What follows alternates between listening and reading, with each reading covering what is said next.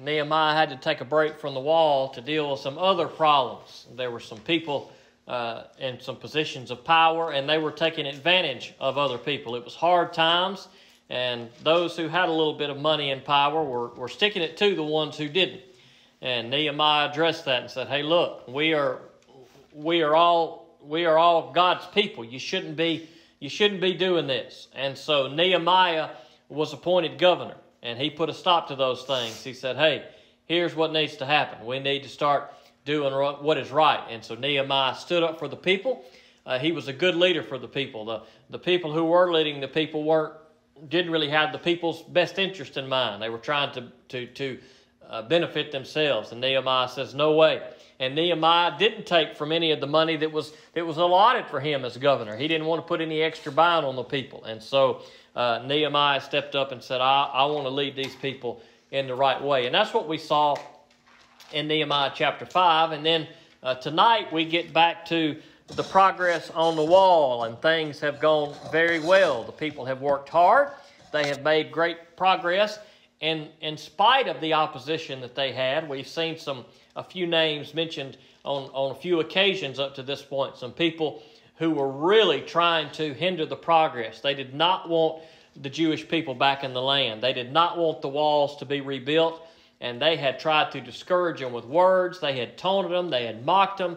And even their life was in jeopardy. Their enemies were coming against them. And so Nehemiah and the rest of the workers, they continued to work hard. They kept guard. They kept their sword on them even while they were bathing. It says they kept their sword at their side, and they worked with one hand and kept the sword in their other. And so even in the midst of opposition, they were continuing on with the work to build the walls. And that's what we've seen up to this point in Nehemiah. And so tonight we will begin in Nehemiah 6. But before we do, let's pray. Father God, I pray that as we read your word tonight, that your Holy Spirit would bring something from this that we need to hear. God, I pray that you would help me to be focused tonight. I pray that you would help my mind not to be distracted with the worries of the world, but God, that your Holy Spirit just fill my mind and let your words come from my mouth. And so God, I pray that you just let us continue to hear this story and see how you're working in it. And God, let there be some applications in our life for how we can live for you and serve you and stand up in the midst of our oppositions. I pray that all this tonight will be for your glory, God. In Jesus' name I ask it. Amen. Nehemiah 6, verse 1. When Sanballat, Tobiah, Geshem, the Arab, and the rest of our enemies heard that I had rebuilt the wall and that no gaps were left in it, though at that time I had not installed the doors and the gates, Sanballat and Geshem sent me a message. Come, let's meet together in the villages of the Ono Valley. But they were planning to harm me. So here at the beginning of this passage, we see a list of these people, in particular, Sanballat and Tobiah that we've seen up to this point. We've also seen Geshem. But these were the enemies that were trying to stop Nehemiah and the work that was being done. And they were the ones that mocked, saying, look, that wall you're building, a fox wouldn't even be able to run on that thing without it falling down. But lo and behold, they had successfully built a wall. Now, the wall was partially there, but they still had a lot of work to do. And they had filled in all the gaps, all the bad spots. They had repaired them, and they had built new wall where it needed to be built. And things were going well, and they could not stand it, the enemies of Nehemiah. They were enraged at what had taken place. And so they called for Nehemiah to meet him, but Nehemiah knew better than that, because he knew that they were planning to harm him. They didn't like what Nehemiah was doing. But really it was what God was doing. And Nehemiah had said that. He said, look, it's because of God's strength that we're able to build this wall. And so God had brought them there. God had protected them from the enemy. And as much as the enemy tried to keep them from doing the work, Nehemiah and the rest of the folks there worked together and continued on. Verse 3. So I sent messengers to them, saying, I'm doing a great work and cannot come down. Why should the work cease while I leave it and go down to you? 4 times they sent me the same proposal, and I gave them the same reply. Sanballat sent me this message a 5th time by his aide, who had an open letter in his hand. In it was written, It is reported among the nations, and Geshem agrees, that you and the Jews plan to rebel. This is the reason you are building the wall. According to these reports, you are to become their king, and have even set up the prophets in Jerusalem to proclaim on your behalf, 'There's the king in Judah.' These rumors will be heard by the king. So let's confer together."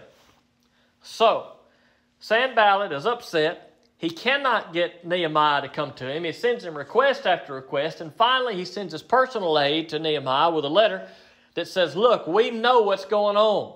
We know that you Jewish people are planning to rebel, and you're going to make yourself king among the people. We know all about your plan. We know all that's going on. And when the real king of the land hears about what you're doing, it's going to be bad. Your plan is out. Word is out. We are on to you guys. So let's meet and talk about this," he said. He really wants to get together with Nehemiah.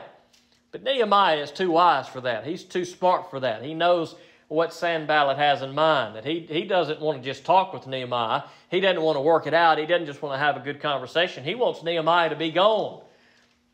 Now, I don't know if Sanballat was planning to kill Nehemiah or what he wanted to do, but possibly that's the case. And maybe Nehemiah knew that whatever that Sanballat had in mind, it was not going to be for the good of Nehemiah. So Nehemiah replied to him in verse 8, "There is nothing to these rumors you are spreading.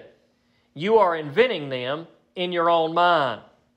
For they are all trying to intimidate us, saying they will become discouraged in the work, and it will never be finished. But now, my God, strengthen me." And so here is this tactic that we've seen throughout this book, a tactic of discouragement. And discouragement is a good tactic, because when we feel discouraged and overwhelmed, then it's very easy for us to kind of give up with whatever we're doing. It's very easy for us to want to throw in the towel, even if the people who are coming against us falsely and spreading lies and making things up. Nehemiah said, "This ain't true. You know it's not true. This is all rumors. You're making this up. These are lies. I'm not worried about your lies." But what about us? What about us when we have situations that come against us that discourage us? Or people that come against us and discourage us, that it really kind of pours on, and they take stabs at us, and there's lies that are said about us and rumors that are spread about us. Maybe you've experienced that. Maybe there's been rumors that have been spread about you, something that you haven't done, you're not guilty of, but yet, man, you're feeling the pressure of that, and it's discouraging. It's discouraging in our normal everyday life, and it's certainly discouraging when we try to do the Lord's work. And you better believe that our enemy, the devil, wants to do whatever he can to discourage us and keep us down. Because a discouraged Christian is probably not going to be as effective for the Lord as God wants he or she to be. If we allow the devil to steal our joy, he can't steal our salvation, but man, he can sure steal our joy. He can sure fill us with discouragement. And it kind of hinders us sometimes from doing the thing that God wants us to do. Perhaps you've battled that sometimes with something that God has put on your heart. Man, in ministry sometimes, maybe you've felt that if you've ever taught a Sunday school class or did any kind of ministry of any sort. There may be days where you say, "I can't do this anymore." Even preachers sometimes, as hard as it may be to believe, sometimes feel like, "Man, I don't know if I can do this anymore." Now, why? Because the Lord doesn't want us to be successful and grow in Him and to share His love and to share the joy of the Lord with other people. He wants us to stop doing His work. He wants us to stop supporting missions and stop praying for people and stop preaching the Word and stop teaching the Word and stop the ministries that God has put before us.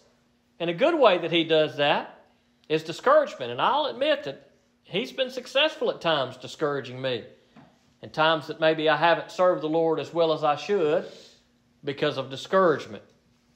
But Nehemiah here, he doesn't give in to those tactics. He says, "No way." He says, "I know what you're trying to do, and I know that these things are lies and rumors, and I'm not going to let you stop me from the work. I got work to do," he says. "I'm not going to stop and go talk to you and listen to your lies. I got work to do for the Lord." And so he stood up to his enemy, and he fought against his enemy in a sense, in this battle of words back and forth in these letters. And he said, "Look, I'm not going to listen to you, but God is going to strengthen me. I'm going to get through this. I'm going to get through your attacks and the lies and the rumors, and God is going to strengthen me, and it's all going to be all right. And the same is true in our life. We need to be like Nehemiah and trust the Lord. Verse 10, I went to the house of Shemaiah, son of Delaiah, son of Mehetabel, who was restricted to his house. Now, I don't know why this guy was restricted to his house. It really doesn't tell us this here. But he went to see this guy, and this guy's going to give him some advice. And he says, let us meet at the house of God inside the temple. Let us shut the temple doors, because they are coming to kill you. They are coming to kill you tonight. Okay, so Sanballat had sent this request that Nehemiah needed to come and talk because they were on to his plan. Nehemiah says, I ain't got no plan, you bunch of liars. Just leave me alone. So then he sees this other guy, and this says, oh, wait, I got this message for you. You've got to come to the temple. You got to come to the house of the Lord, because your life is in jeopardy. I know what's going to happen. They're about to kill you.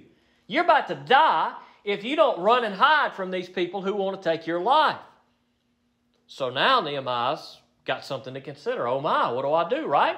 Now my life is in danger. So what is Nehemiah's response when he hears this word from this guy that he goes to see? Well, we see that in verse 11. But I said, should a man like me run away? How can I enter the temple and live? I will not go. I realized that God had not sent him because of the prophecy he spoke against me. Tobiah and Sanballat had hired him. He was hired so that I would be intimidated. Do as he suggested, sin, get a bad reputation, and get a bad reputation in order that they could discredit me. So Nehemiah hears these words from this guy. He says, oh, you better look out, you better run, and you better hide in fear, because if you don't do that, you're going to die. And Nehemiah listened to this guy, and he said, should I run away? Should a man like me run away? I think maybe what he meant there, a man like me who's called to lead these people and take care of these people and be an example for these people. Should I run away from this threat that's on my life? Should I run to the temple like a coward? No way, Nehemiah says. He said, this word of prophecy is not from God. This isn't God telling me to flee from my life. This is my enemy who sent this man to me. They want me to flee. They want me to look like a coward. They want me to be discredited in front of the people so they can say, look at him. Look at this guy. He doesn't care about you guys. He's not trusting in the Lord. He's running for his life. He's hiding out in the temple. Nehemiah said, no way. I'm not giving in to your tactics. I'm not going to be discredited. I'm not going to run away and hide. Man, I look at this and I think, I wish I could be more like Nehemiah. Because sometimes in the midst of my struggles, when I'm discouraged and I feel like somebody or something's coming against me, sometimes I do kind of shrink back. I mean, maybe there's some times that I stand strong and say no. But if I'm honest, there are other times where I do kind of give in. I do let my fear get the best of me. But Nehemiah, man, he gives us a good example. He says, may the Lord be my strength. And when that next attack came, he said, I'm not going to give in. I'm going to stand up to these guys. I don't care what they do. And then he says in verse 14, my God, remember Tobiah and Sanballat for what they have done. And also Noadiah, the prophetess, and the other prophets who wanted to intimidate me. So Nehemiah says, I will not be intimidated. God, you will be my strength, but you will be their downfall. So God, you remember me and you remember them. Remember what they're doing. Look at their ways. Look at their tactics. Look at how they're trying to destroy your people and the rebuilding of Jerusalem and the rebuilding of the walls for your city. God, remember what they're doing. What they're doing is wicked and evil. They're trying to intimidate me, but God, I will not be intimidated. We need to learn from Nehemiah here, and maybe we can find some strength in his reaction. Verse 15, the wall was completed in 52 days. On the 25th day of the month of Elul, that's probably around September. When all our enemies heard this, all the surrounding nations were intimidated and lost their confidence, for they realized that this task had been accomplished by our God. 52 days is all it took.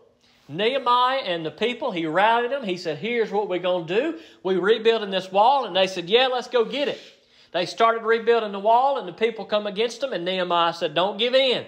God is our strength. God will rebuild this wall. And the people said, all right, Nehemiah, we behind you. And Nehemiah said, look, we're not going to put up with any junk in this wall. We're not going to take advantage of each other. We're going to do what's right. We're going to live for the Lord. We're going to serve the Lord. And we're going to keep on building this wall. And they came at him again. And Nehemiah said, I'm going to keep on building this wall. And 52 days later, Nehemiah and the people, by the power of God, built a wall. The people who tried to intimidate Nehemiah, the roles are now flipped. Because what does it say? It says, when all of our enemies heard this, all the surrounding nations were intimidated and lost their confidence. That's exactly what the enemies wanted Nehemiah to do, to be intimidated and to lose his confidence. But he didn't lose his confidence because his confidence was in the Lord. But the other people lost their confidence. Because the same Lord that had helped Nehemiah build the wall was the same Lord that was going to defend his people. And the other nations looked at what happened and they probably said, whoa, can you believe this? This group of ragtag Jews that came back in here with this destroyed city, and they done rebuilt the temple and they done rebuilt the walls. And the other nations begin to lose confidence. Maybe not so different than it was when God's people went into the promised land and they began to take over other places. And those other places begin to hear about places that had fallen. And they begin to lose a little confidence too because they knew the power of the Lord.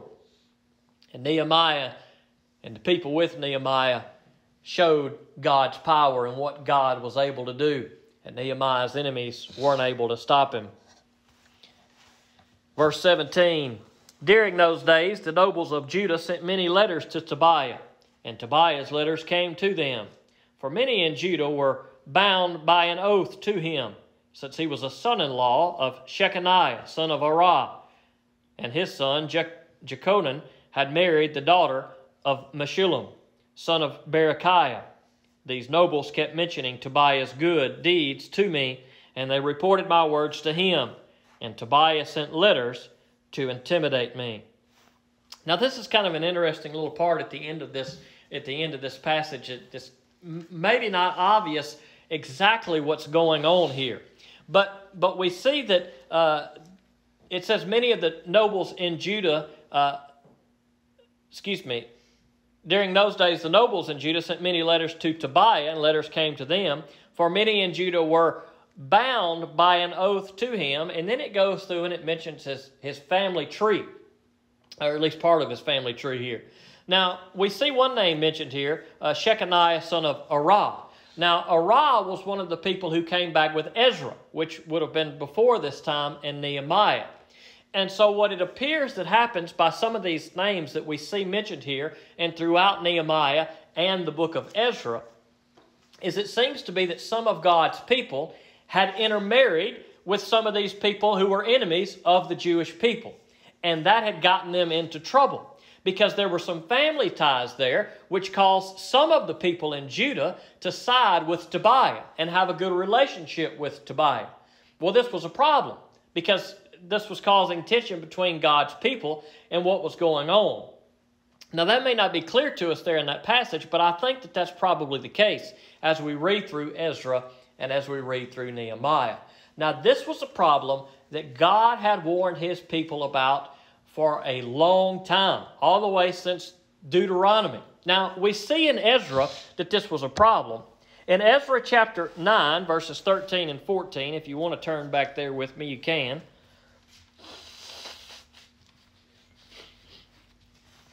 Ezra 9, 13 and 14. This is a situation that Ezra seems to be dealing with in the book of Ezra as God's people are returning. And that is God's people intermarrying with the other people who are in the land. And this causes problems for God's people and caused big problems in the book of Ezra. And Ezra addressed that. And here we see this problem in Ezra chapter 9, verse 13. After all that has happened to us because of our evil deeds and terrible guilt, though you, our God, have punished us less than our sins deserve and have allowed us to survive, should we break your commands again and intermarry with the peoples who commit these detestable practices? Wouldn't you become so angry with us that you wouldn't you become so angry with us that you would destroy us, leaving no survivors? So Ezra acknowledges there's some problems. God, we are really guilty before you. Thank you, God, that you haven't given us what we deserve, because we deserve a lot worse than what you've given us. But we continue to sin. In what way? By intermarrying with the people that commit these detestable acts. The foreign people in the land were pagans. They worshiped false God and did detestable things.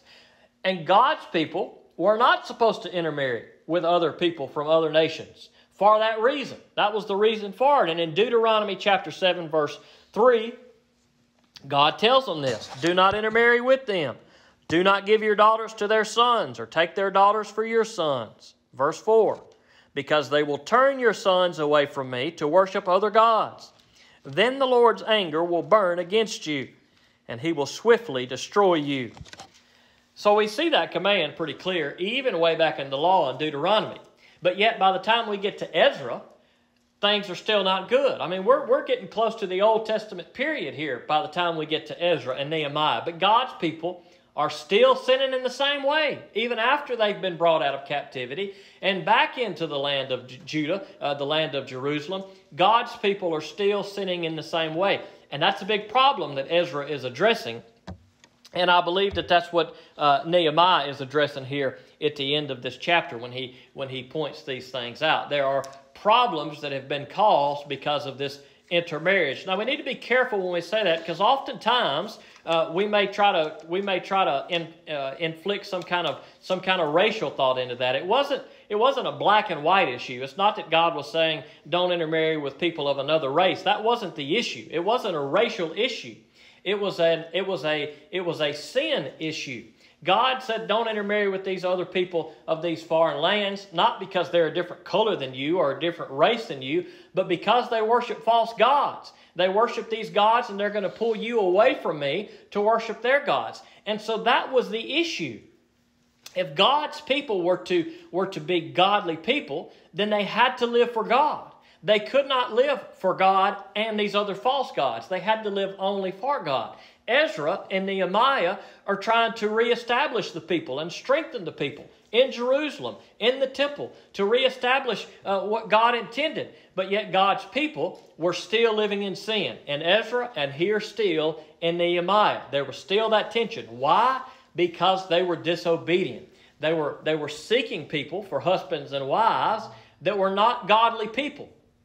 That's the same thing that Paul addresses in the New Testament when he says, do not be unequally yoked. Again, that passage is not speaking about any kind of racial anything. It's speaking about Christian people should not marry non-Christian people. That's what Paul is addressing there for the same reason. If a Christian person marries a non-Christian, there's a possibility that that non-Christian is going to pull the Christian away from God. Now, we may say as a Christian, well, I'm going to marry this non-Christian person, and maybe I can convert them. Well, maybe you can. Lord willing, hopefully you will. But maybe they can convert you. And so we have to be careful. That's why Paul gives us a word of warning. The same type of warning God had given his people throughout the Old Testament. And that's what's being dealt with here at the end of Nehemiah 5. And so we've finally seen that Nehemiah and the people have completed the task before them, but the work is not finished because there's still some trouble brewing in the land. But Nehemiah has proven in chapter 5 and in chapter 6 that he is a good leader, that he is a faithful man of God. He fears the Lord, therefore he does not have to fear Sennacherib and Tobiah and Geshem and those other enemies. He says, I will trust in the Lord, I will not give in, and I will not let the enemy thwart my plans. And that's the same thing that Jesus had to go through. Jesus had the same temptations at the beginning of his ministry. Satan tried to tempt Jesus. For what reason? To stop God's plan, to get Jesus not to do what God wanted him to do. But Jesus was faithful to the Father. Even Peter, when Jesus was telling him, look, my time here is short. It's not going to be long. I'm going to be gone. And Peter says, no way. I'm not going to let anybody do into you. And Jesus says to Peter, get thee behind me, Satan. What?